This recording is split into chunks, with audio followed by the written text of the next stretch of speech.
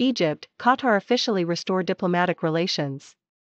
The Egyptian Foreign Ministry announced on Wednesday that Cairo and Doha have exchanged two official memoranda, according to which the two countries agree to resume diplomatic relations, effective January 20. The agreements come after nearly 4 years of a row between Qatar and Egypt, Saudi Arabia, Bahrain, and the UAE over Qatar's alleged terrorism sponsorship and its close relations with Iran.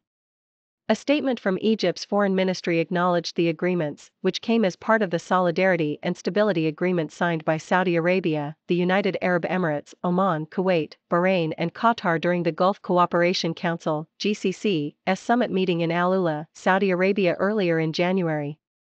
Egypt and the other 3 countries involved in the dispute agreed to restore ties with Qatar immediately after the summit. It is unclear what, if anything, Doha committed to in the agreement. The dispute included a trade and travel embargo against Qatar by the Arab Quartet, which has now been lifted.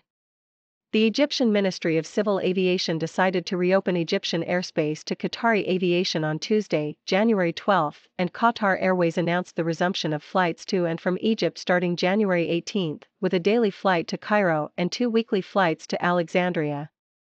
Despite the agreement, Egypt likely remains wary of Qatar due to its connections with the Muslim Brotherhood and the harsh coverage Cairo receives from Qatari media, specifically state-run Al Jazeera.